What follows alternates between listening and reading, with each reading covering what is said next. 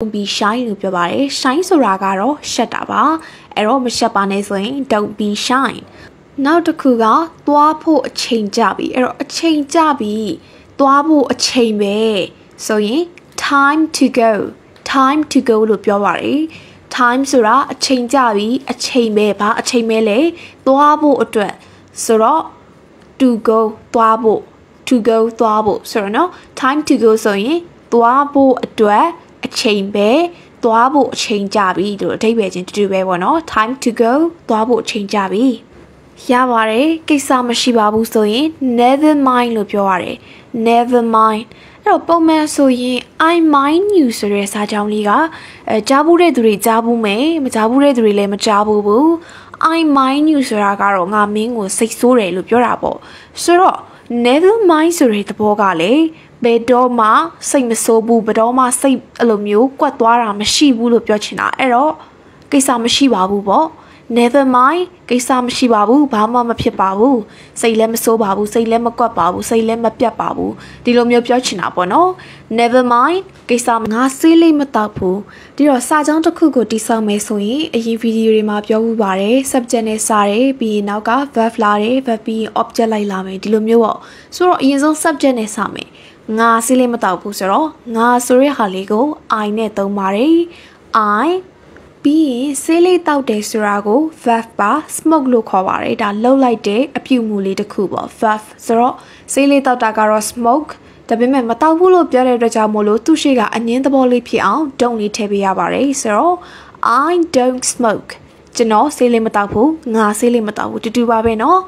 I don't smoke ငါဆေးလေးမတောက်ဘူးတောက်တယ်ဆိုရင် I smoke ငါဆေးလေးတောက်တယ်ဒီလိုမျိုးပေါ့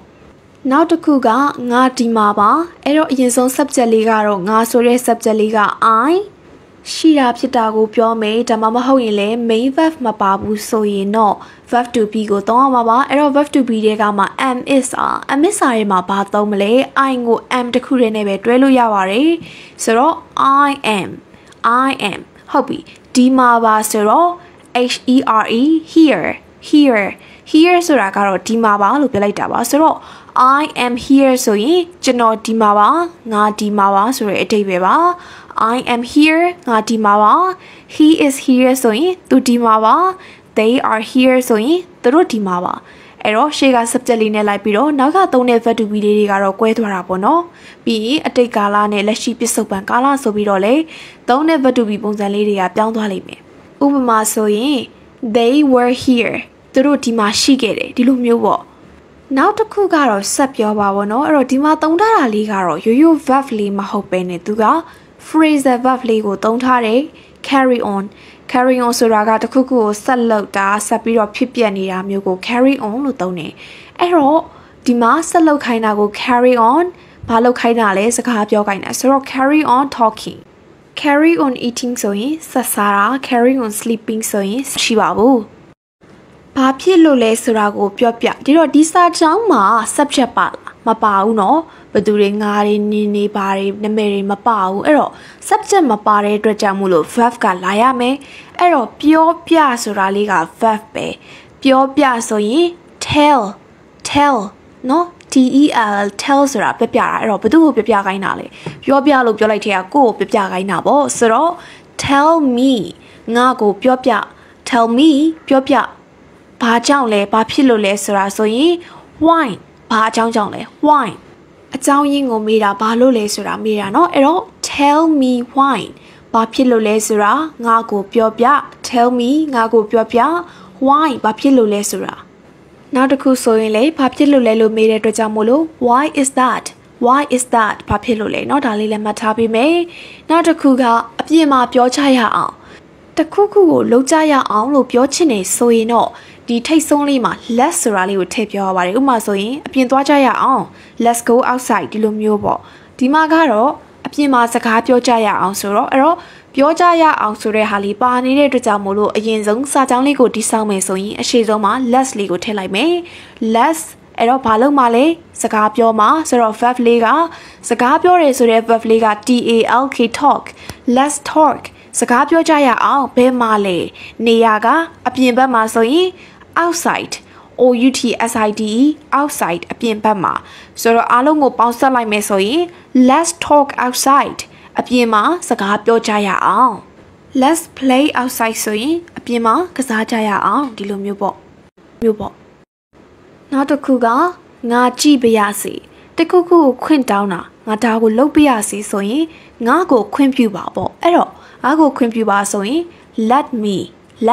เนาะ let ဆိုတာကတော့ခွင့်ပြုပါပါရစီဆိုတဲ့အဓိပ္ပာယ်လေးတစ်ခုရတယ်ပေါ့ပါရစီပေါ့အဲ့တော့ let ဆိုတာပါရစီဘာကိုလဲငါကို me เนาะငါကိုဆိုတာ me အဲ့တော့ let me ငါကိုခွင့်ပြုပါပေါ့အဲ့တော့ let me ဆိုရင်ငါကိုတခုခုလောက်ခွင့်ပြုပါဘာကိုခွင့်ပြုခိုင်းတာလဲကြည့်ခွင့်ပြုခိုင်းတာငါကြည့်ပါရစေဆိုတော့ let me ရဲ့နောက်မှာဘာထည့်မလဲကြည့်တယ်ဆိုရဲ verb SEEC ကိုထည့်မယ် let me see ငါကိုကြည့်ခွင့်ပြုပါဒီ see ဆိုတဲ့ verb နေရာမှာတခြားဟာလေးတွေကိုအစားသွင်းထည့်လိုက်မယ်ဆိုရင် let me eat ငါကိုစားခွင့်ပြုပါ let me sleep ငါကိုအိပ်ခွင့်ပြုပါ let me go ငါကိုသွားခွင့်ပြုပါဒီလိုမျိုးပေါ့သူ့ရဲ့ verb နေရာမှာကြိုက်တာအစားသွင်းပြီးထည့်လိုက်ရင်အဓိပ္ပာယ်တွေကပြောင်းသွားလိမ့်မယ်ဒါကြောင့်မို့လို့နောက်တစ်ခုမှဆိုရင်လေငါခံမှန်းကြည့်မယ်ဆိုရင် let me guess ခံမှန်းနေဆိုတဲ့ verb လေးကတော့ GUESS guess နောက်တစ်ခုကတော့မင်းသဘောပါဆိုတဲ့ကမင်းကြိုက်တဲ့အတိုင်းပဲမင်းသဘောအတိုင်းပဲဒီလိုမျိုးပေါ့ဆိုတော့ဒါကို as you like act ဆိုတာလိုပဲလို့အဓိပ္ပာယ်ရပါတယ်ဒီတော့ဘာလိုပဲလဲဆိုတော့ပြောချင်တာကမင်းကြိုက်တယ်လို့ပဲလို့ပြောချင်တာဆိုတော့မင်းဆိုတာလေးက you ကြိုက်တယ်ဆိုတဲ့ verb လေးက like ဆိုတော့ as you like မင်းကြိုက်တယ်လို့ပဲမင်းသဘောပဲလို့ပြောချင်တာပါအဓိပ္ပာယ်ချင်းအတူတူပါပဲ